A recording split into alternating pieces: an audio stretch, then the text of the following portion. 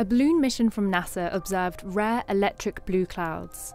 These are polar mesospheric clouds, or PMCs. They are only visible during twilight and form above Earth's polar regions at the upper reaches of the atmosphere. As Earth's uppermost clouds at around 50 miles high, PMCs are composed of ice crystals that glow a bright blue or white when reflecting sunlight. They are extremely sensitive to environmental factors like water vapor and temperature. Atmospheric motions like airflow over mountains or thunderstorms can disturb the atmosphere and cause waves that can propagate to very high altitudes. These waves are known as gravity waves, and although they are invisible, they can be seen as they move through PMCs. Gravity waves lead to turbulence, chaotic movement in the atmosphere that can influence weather and climate and their predictions. But the exact causes and effects of turbulence are not well understood.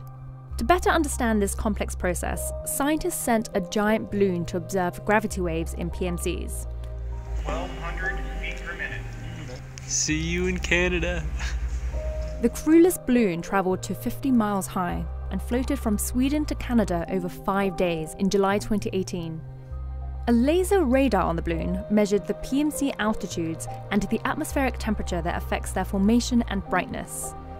And from 6 million camera images captured from the balloon, scientists could see both large and small ripples caused by gravity waves. A better understanding of turbulence can help improve weather forecast models and our understanding of processes around Earth, which affect our satellites and assets in space.